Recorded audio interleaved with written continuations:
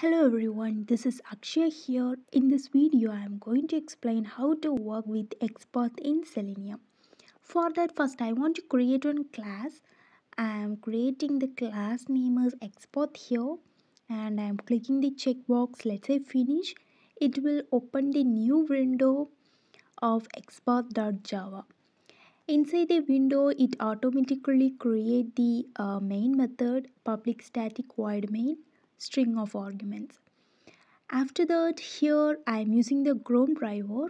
In my previous video, I am explained how to work with how to open the Chrome window using Selenium. So please watch the video and commit to the video. Then only you can understand. Here I am using the WebDriver manager because in my pom.xml file I added the dependency of my WebDriver manager. Here we can use a Chrome driver or otherwise Firefox driver, whatever you want. Here I am work with the Chrome driver, so I will be mentioning the Chrome driver here. After that, I want to importing it. Next, in this example, I am using the Flipkart window. Like if I search some product, it will display the product. So I want to pass the URL of my Flipkart application like driver.get. Inside the get method, I want to pass my URL of my Flipkart. The Flipkart URL is https www.flipkart.com. So driver.get www.flipkart.com. Once I pass the URL, I just imagine the output screen. Once I run, it will open the Chrome window, but it's not a maximized type. It's in the minimized window only. So I want to work with a flexible window. So I just mentioning maximized of my window driver.manage window.maximize. After that, I want to find the export of my search box and the search box icon, whatever I am clicking, and the typing space. So, in my typing space of my search box, I am clicking it and copy my export. Here I am copy my partial export only. There are two type of export there, partial and the full. By using the full export, it's have some disadvantage. I will tell it later. First, I am copy the partial export of the search box, and I write the code driver.find element. There is only one element, so find element by.export. This by also I am importing it here by.export, and I am pausing the copied export. After that, I want to search something. So, like dot send keys, inside send keys, I want to search the mobiles. You can search whatever you want. Here, the example I'm using the mobiles.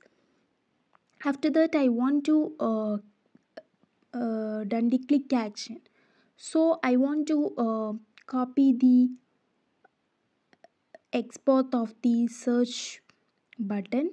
So, copy search button export. Here also I am using the partial export only.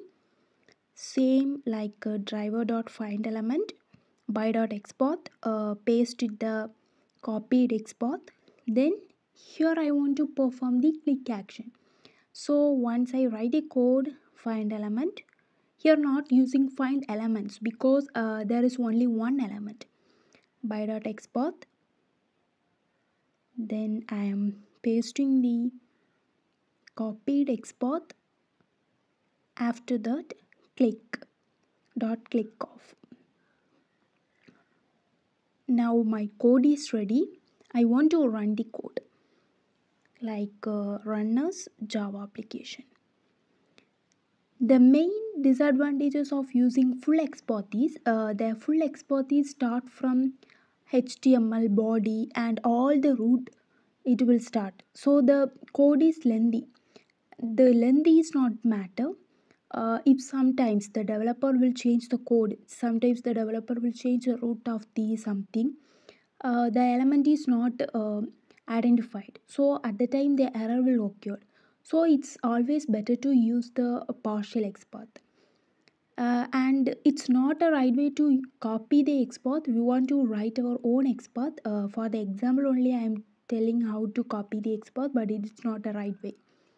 It will open my Chrome window. It's loaded sometime. After that, it will open the Flipkart application. Let's wait what happened. It will take some time. The page is loaded. It will search for the Flipkart. Flipkart.com is opened. After that, I write a code as I want to maximize my window. So once the page is loaded, it will maximize our Flipkart window. So let's wait. It maximize. After the maximize, it will search the product. Like it will type the product I already coded and click the search button. So it will search like mobiles, and click the search button. It will display the list of mobiles which are available. So likewise, we can perform the operations of using XPath in automation testing in Selenium.